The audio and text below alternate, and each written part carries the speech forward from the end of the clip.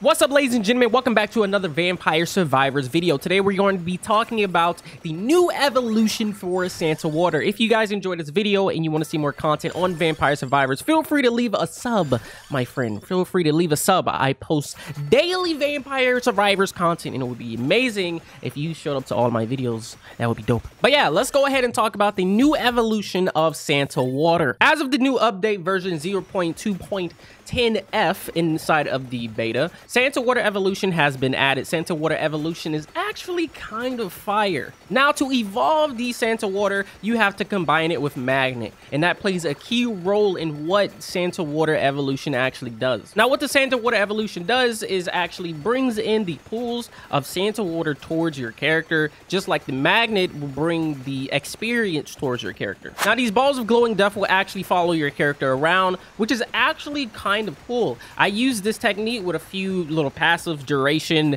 and area, and got this little bit of a run here that you're seeing on the screen now. All of these little pools of water kind of just collected on my character into this ginormous pool of water, Santa Water Death, or whatever you want to call it. And it kind of reminded me of garlic in a way, just a miniature overpowered version of garlic. Now, in this run, enemies really didn't get close to me because of the Holy Bible, but you can pretty much imagine what would happen if enemies stepped foot in that pool of water. That's like a solid 10 Santa Water pools stacked on top of each other, all doing damage to anything that steps foot in this small little circle around your character. Now, I'm not sure how much damage per second this thing would do, but I could only imagine if you had 10 Santa pools on top of each other, all doing damage to a mob simultaneously.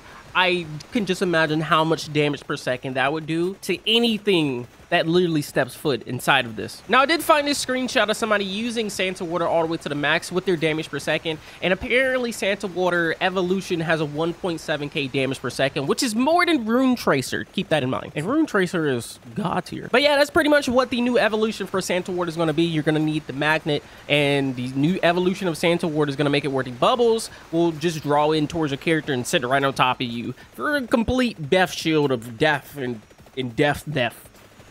Hopefully you guys enjoyed the video. If you did, don't forget to leave that subscribe-rino button, my friend Orindo, and I hope to see you guys on more awesome, amazing videos. And if you're interested in joining a Discord server that has all the information you could possibly need on Vampire Survivors, join the fan-made Discord server in the description below. It would be amazing to have your face there. And I'll see you guys in the next video. Have a great morning, evening, and afternoon, and peace.